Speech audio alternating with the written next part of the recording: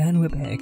This time I'm going to show you how to create a simple thumbnail or video background in Photoshop. Let us create a new document. What I've got here is a simple background and a couple of images that I'm going to use. You will find all of these via the description links below. And I'm going to use a specific font, Richie Brusher. You will find that via the description link as well. If you want to create a thumbnail for YouTube videos, you need a 1280x720 size. If you want to create an image as a video background, you need 1920x1080. I'll be working with the video background size here in this example. Then I'll make all of the images invisible. And I'll start with the first one, which is this portrait. It has some rough edges, so I'm going to place it at a corner, right or left side, whatever.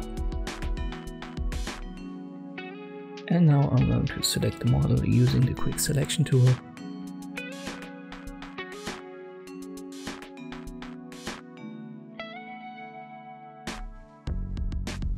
Let us zoom in. That looks good. This one's easy to select.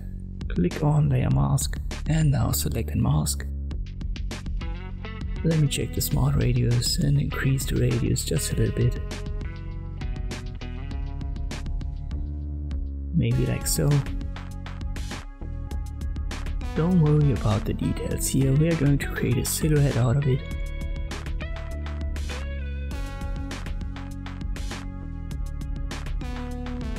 So simply hold Ctrl and press on your layer mask. Then open a new layer, activate your paint bucket tool and make sure black is your foreground color. And then click on your layer. Afterwards press Ctrl D to deselect everything. Now we've got a silhouette created. We don't need the original anymore, but press Ctrl T and we will resize the silhouette a little bit. Maybe like so. And I reposition it slightly to the left. Hold Ctrl and select both layers, then press Ctrl G to group them. This is our silhouette group. Let's get to the next image. It's the bird's image. I don't want to use that now, I want to have this one, the street image. So I'll place it on top of my silhouette group and then right click and create a clipping mask. Press Ctrl T and I resize it. I'll hold Alt and now press Enter and I reposition it.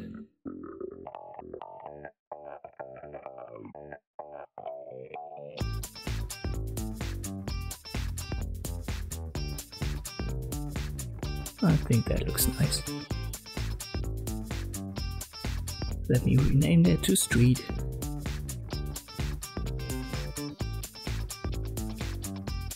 And now we will work with the bird image. Let us make that visible. We could place it below our silhouette, but we want to have some birds within it. So let me place it on top of the street silhouette and then change the blending mode. Darken or multiply works great in this example. I'll reposition it, but I want to have the birds to fly in the left direction, so I press Ctrl T, right click and then flip horizontally. Afterwards, I once more press Ctrl T and resize it.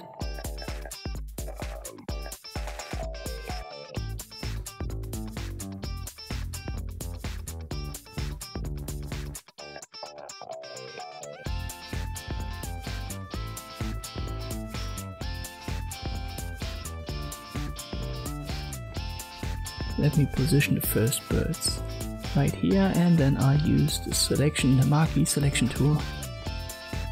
Create a layer mask with black as the foreground color and then I inverse it by pressing Ctrl I.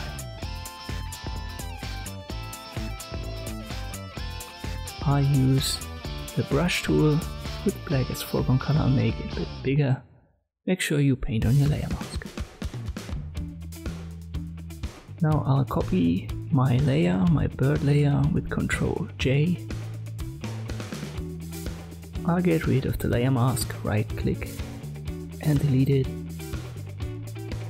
And now I'll reposition it.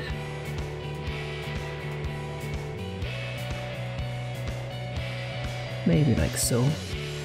I'll add a layer mask and use the brush tool to get rid of the birds on the right.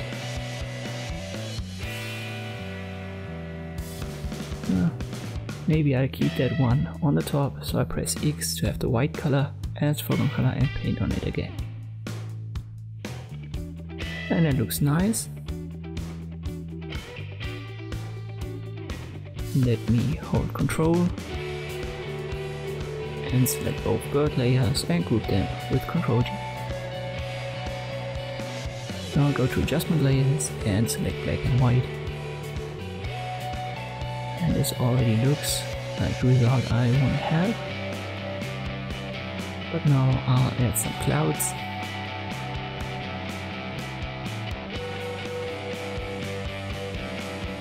Let me put the first one here. I'll copy it by pressing Ctrl J and I'll reposition it on top of the birds. I'll make another copy for the right top part of our composition.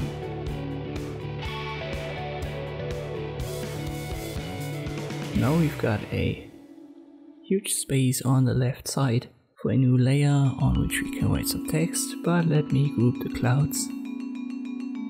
Once more select all the layers and then press Ctrl G to group them. If we put the black and white adjustment layer on top of the clouds, it doesn't make a huge difference in this example.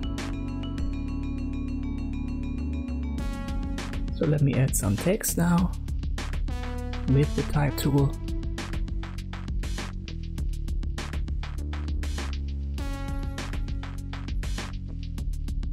By default, you might have the Arial text selected. We want to resize it first, press Ctrl T, make it a bit bigger and reposition it. And then let's choose a different font.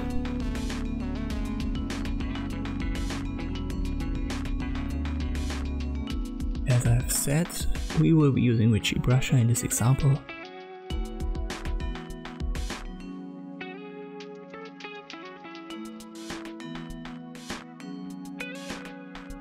Looks like this.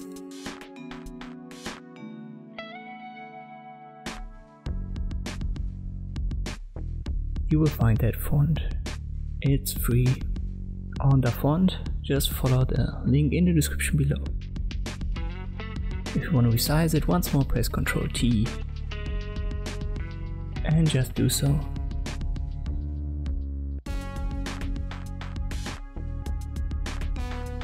Let's change that text to something meaningful.